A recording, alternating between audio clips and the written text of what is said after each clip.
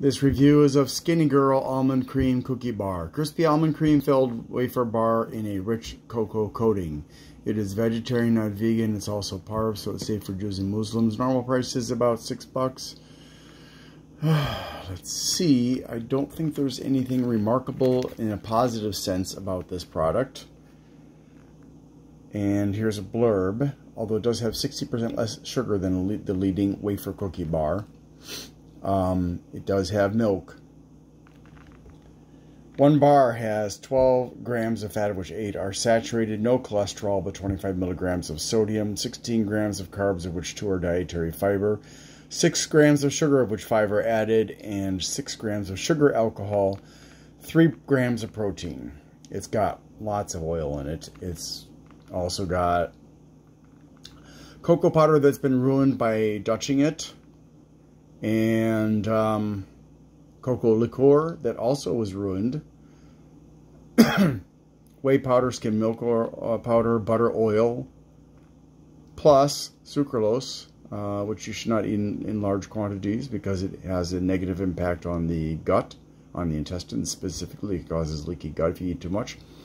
Coconut oil, so that plus the butter oil and the shea oil and the fractionated palm kernel oil are all sources of saturated fats. Then there's skimmed milk powder, cocoa powder processed with alkali too. So, you know, this is not something that's good for your health. And I don't care, you know, whether they call it Skinnygirl or not. I don't care whether they've reduced the amount of sugar in it, because they're still making a product that's bad for health. Let's give it a try. Okay, they are individually wrapped.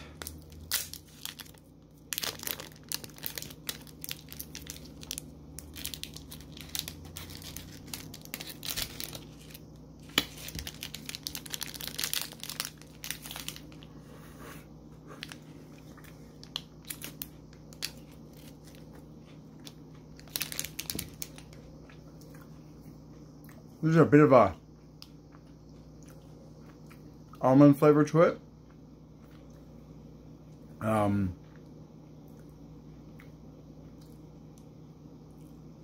a bit of bitterness. It has an interesting flavor. If you like maraschino, you'll like this. If you don't like maraschino, you're not going to like this. I think it's nice, but I'll give it a 7. Thanks for watching, and I hope you have a great day.